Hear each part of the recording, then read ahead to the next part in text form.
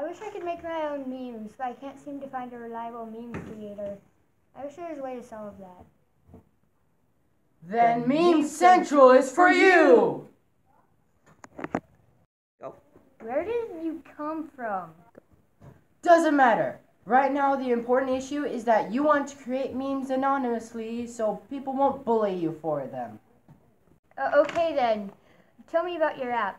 I'm confused. That info is too complex. Can you simplify it? 2, 1. Alright then, I'll just simplify it for the video. There's a video? So, let's just continue. Alright then, let's get the basics out of the way. The first thing you want to know about is how to create a meme, because you'll be presented with a menu having two buttons. One that says create a meme, in which you're presented with the menu for what picture you want to put in and the font you want to put in. And the other one is browsing a meme, in which there will be a search bar, or you can just press a random button. But some memes have swear words, and I don't want my little brother to see those. No worries. Meme Central censors out all bad words and slang terms. And if there is a new slang term, you can report the meme, but it has to make sense though. Alright, but what about posting it? Does it need internet? Absolutely. It's just to make sure that you don't distract yourself when you're doing something important. What? I mean, I wouldn't use the app while I'm walking. I'm not that stupid.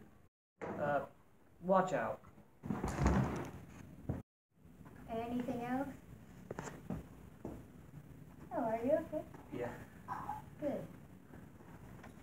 To go against depression and, Your assistant told me to get that to you. Oh.